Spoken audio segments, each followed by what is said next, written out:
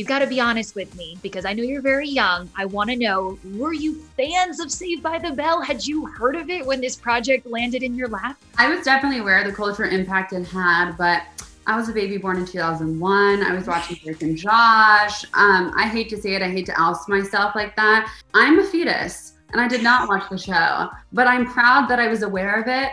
So at least give me credit for that. 100%. You get all the credit with your young, fresh 2020 perspective. I mean, what did you think when you went back and watched some of those iconic episodes from the 90s? I think it's extremely important to recognize that although that show was so fun and so wonderful and served so many people this like warm comfort, it also was full of a lot of ignorances and a lot of things that showed how not evolved the times were. So what's amazing about our show is we take everything good from the original, but we have those topical conversations and we do evolve through our characters and through our storylines, which I think makes for a smarter, more enjoyable piece of television. I have a Kardashian coming at lunch. Who, Rob? Shut up. He's still in their family. Josie, I want to tell you, just kind of on a personal note, reading your essay in Time magazine, it really just touched me and moved me in so many ways. And I loved that in your essay, you wrote that looking to the future, you're just really excited to be playing roles with people who you identify with. What did it mean to you to play a character like Lexi? Well, first of all, I want to say thank you so much for saying that. That's really sweet of you. That was definitely a very vulnerable, personal letter that I wrote. So I really appreciate you saying that. It meant everything to get to play this role. I mean, it was such a cool opportunity to get to portray a character like this that it wasn't all about her gender identity. I think that's what's so important about representation now and what we look to for the work that we need to do for representation in the future is getting to have these types of characters, but not making it all about X, all about race, all about their gender, all about their sexual orientation. And the way we tell this story in a dynamic, layered way is just so fun to watch and play. And it makes my job easier. And it's just so fun for me. And I really, really enjoy being on the show. Ready for my party Saturday night? I got DJ Khaled's Baby to make you a playlist.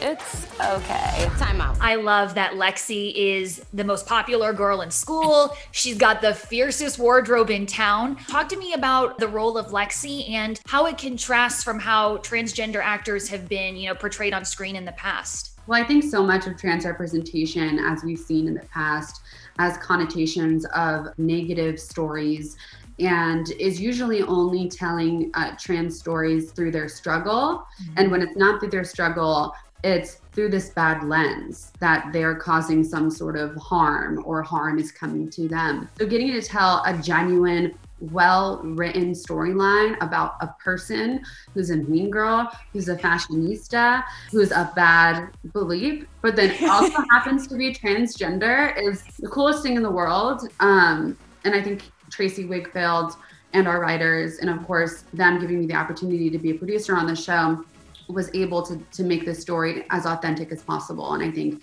people will be extremely, extremely pleased with it.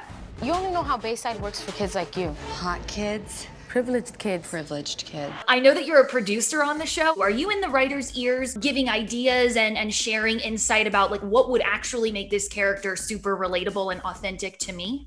For sure. I mean, I had so many conversations with Tracy back and forth up until receiving all the outlines and then literally doing surgery on some of the scenes that had to do with her identity because of how important it was to Tracy and how important it was to me to tell the most authentic story. What's great for this about me, but not necessarily for the writers, is that I actually worked with like 8 of the writers on a show called Champions that I did before this.